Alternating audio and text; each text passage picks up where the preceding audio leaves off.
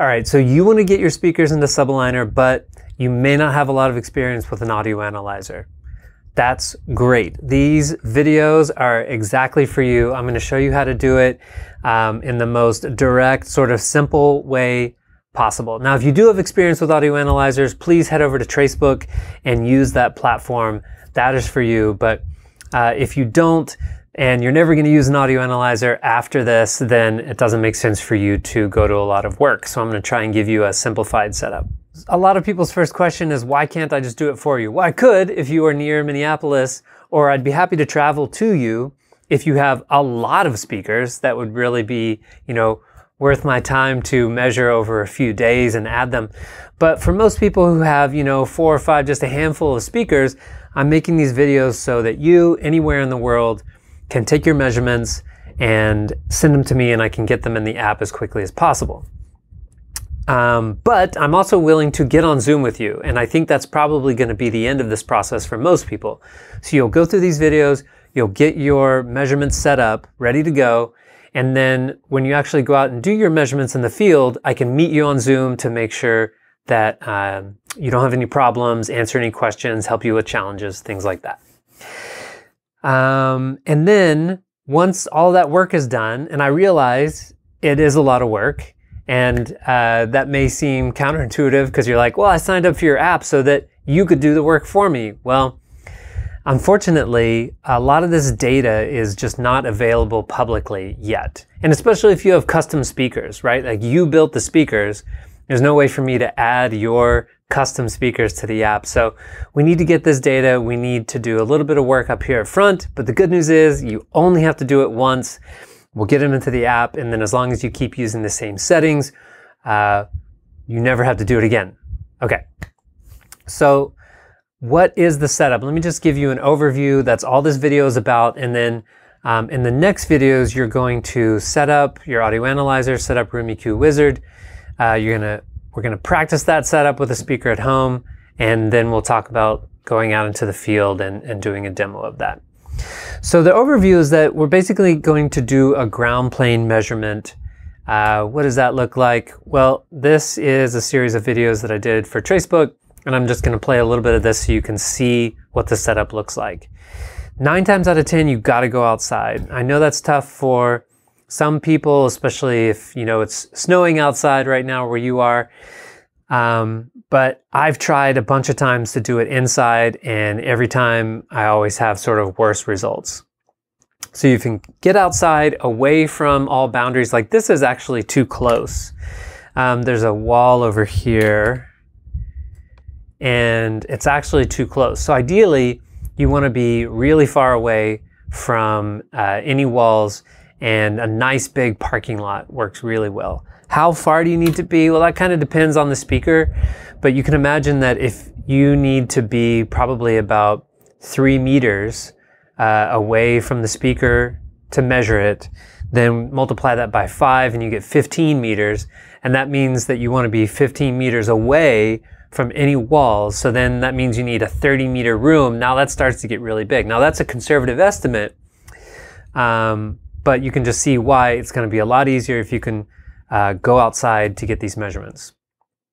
Alternatively, if you can find maybe a local gymnasium where you could go and measure on a weekend, or maybe a really big church or something, that could work. But what you really need is a rigid floor. Measuring on grass sometimes has been a problem, and measuring like on anything hollow is a problem. By the way, the reason I'm talking about all this stuff now instead of in later videos is because this is the thing you need to plan for ahead of time. So maybe you'll start looking around for where to do your measurements, and then in a couple of weeks, you'll actually go out and do them. And while you're waiting for that day to come, you can be setting up your audio analyzer. So I want to give you an idea of the space that you need. So ideally, just a big parking lot, big cement slab, something like that. And if you can find a nice calm day with a low amount of wind, that is the ideal. Okay, so it's a little bit hard to see here, but I've got a microphone here on the ground, and then I've got the speaker just tilted down, pointing at the microphone. So we'll talk about exactly how to do that in future videos. But you can use like a laser disto, or, you know, just do your best to angle it down there. But you're just going to put the mic on the ground and then connect that to your audio analyzer. So I guess we should talk about the pieces that you'll need. And I would love it if you don't buy anything. I would hate it if you bought something just for this project and then never used it again. So the three main things that you need are the software, the audio interface, and the microphone. So the software is free, Room EQ Wizard. You can download it right now. The audio interface is basically anything that you have or you could borrow from a friend. You need a 2-channel audio interface with 2 outputs and 2 inputs. That's the best. A lot of people try to use their consoles or something like that, and we'll talk more about that in the next video. But, you know, just try to keep it as simple as possible, because you're going to come directly out of that audio interface and then directly into your system. So you don't need to measure every model of loudspeaker that you have, just one of each. So if you have loudspeaker models A, B, and C, then you need one of A, one of B, one of C, and then you need the entire system. So if you have a powered speaker, it's just that one speaker. If it's an amp and a speaker, you need that. But a lot of times for people, it's a processor, an amp, and a speaker, or the processing is done in the amp.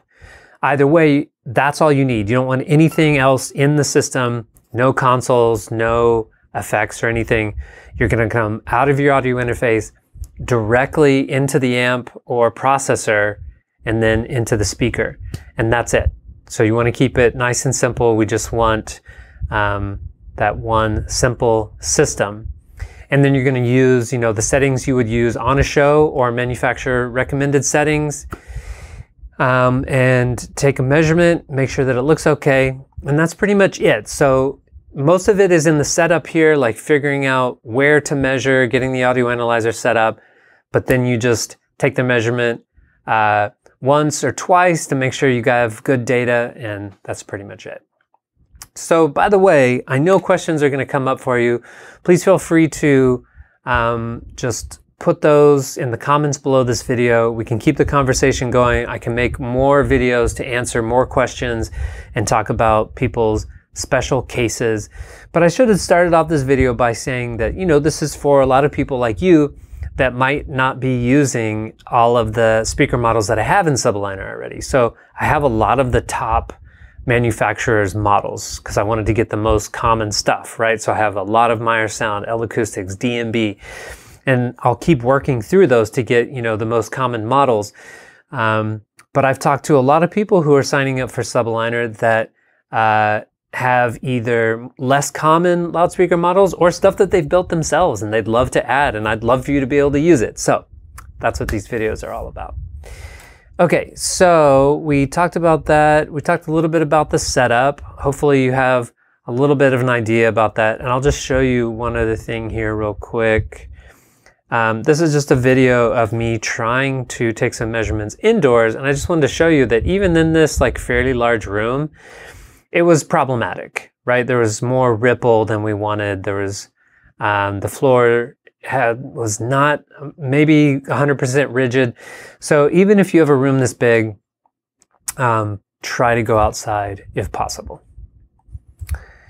How do you get help? So comment on this video, send me an email, nathan@sounddesignlive.com, and on the next videos, probably the last one in the series, this one here, I will put a link to schedule a call with me.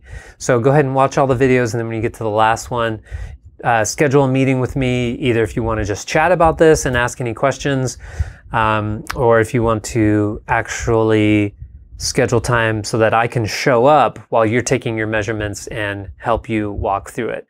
I'm happy to do that because the more high quality measurements that we can get into SubAligner, the better it will be for you and everybody else. So I really appreciate you taking the time to watch these videos and get these measurements. And yeah, let me know what questions come up. Thanks.